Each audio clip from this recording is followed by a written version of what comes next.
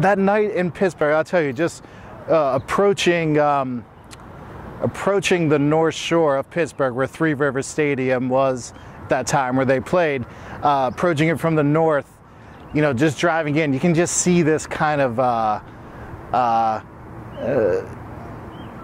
the weather seemed so indecisive. Like, what was it going to do? Was it going to be sunny, or was it going to be rainy? Was it going to be stormy? And it just felt like this kinetic energy that was starting to just accumulate and hang above the North Shore and above the Three Rivers, the confluence.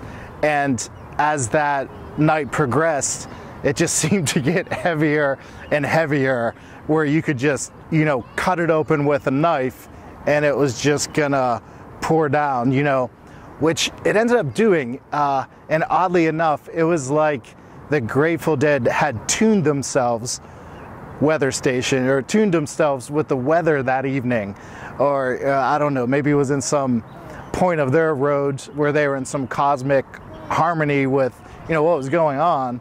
But, you know, they went into 3 rain songs, and the 3 rain songs they did, it was interesting because, you know, it started to sprinkle when they first started playing Rain by the Beatles. And, you know, just started sprinkling, and just like as the notes were, you know, sprinkling through the audience, the rain just started lightly coming down on everybody. And but then whenever Jerry Garcia went into John Lennon's lyrics, you know, when the rain, I mean, it just really started to come down.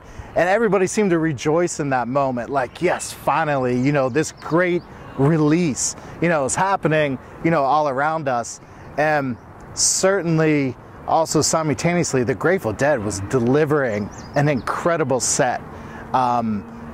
You know, they seemed like a very tight, well-oiled machine, and, you know, that deserved that reverence, deserved that respect. And you know, I felt like, yeah, here's, you know, masters of the rock and roll world, the industry, music scene, you know, playing here. And I felt grateful to be there. I felt thankful to be there.